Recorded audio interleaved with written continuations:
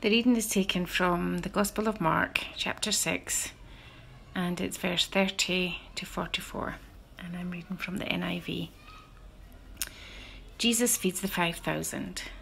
The apostles gathered around Jesus and reported to him all they had done and taught. Then, because so many people were coming and going that they did not even have a chance to eat, he said to them, "Come with me by yourselves to a quiet place and get some rest." So they went away by themselves in a boat to a solitary place. But many who saw them leaving recognized them and ran on foot from all the towns and got there ahead of them.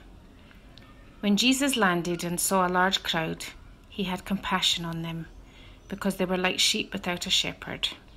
So he began teaching them many things. By this time it was late in the day, so his disciples came to him. "This is a remote place," they said, "and it's already very late.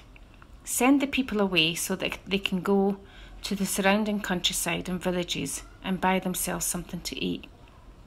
But he answered, "You give them something to eat."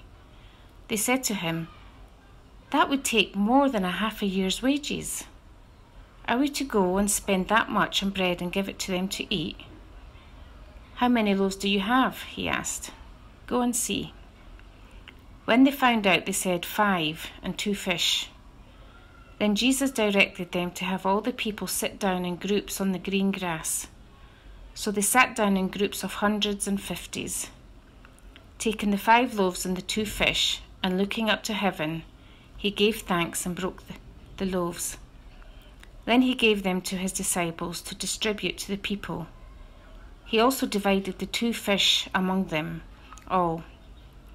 They all ate and were satisfied, and the disciples picked up 12 basketfuls of broken pieces of bread and fish. The number of the men who had eaten was 5,000.